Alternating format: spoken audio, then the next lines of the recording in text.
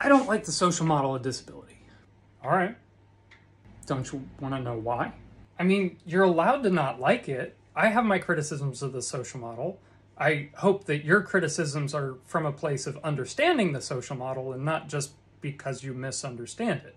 Well, I think we need a combination of both medical model and social model. I have chronic pain, and no amount of accessibility or accommodation is going to make my chronic pain go away.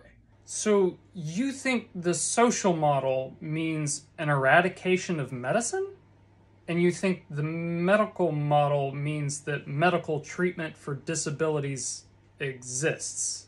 Well, when you say it like that, it sounds absurd. The medical model of disability has nothing to do with medicine being available to disabled people. The medical model of disability is a philosophy towards disabilities that says that all disability is inherently bad. Oh, I can see how that would be really problematic to many kinds of disabilities like your autism. But it's also problematic for my chronic pain. You have chronic pain too? How is that problematic though? Like, don't you want your chronic pain to be cured? I absolutely want chronic pain to be cured, but has there ever been a time where you went to the doctor and the medical staff treated you as an equal? Have you ever had a medical professional treat you as the expert on your own lived experience?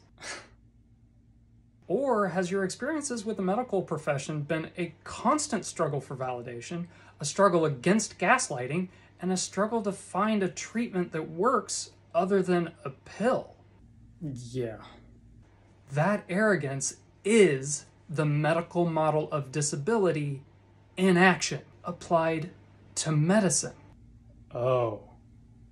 Now, the social model of disability specifically outlines medical access, medical accommodation, and equal and equitable treatment of people with disabilities in medicine as a key pillar of the model. Imagine what medicine would look like if we applied the social model of disability to the medical field. Okay, if pain were taken seriously by the medical profession and was made a serious focus of research and treatment, and we weren't just gaslit as either whiny or drug addicts, that could really, really change things. Right? That is the social model of disability. It doesn't say, my pain no longer exists. It says society is built around accepting and helping me and you as we are.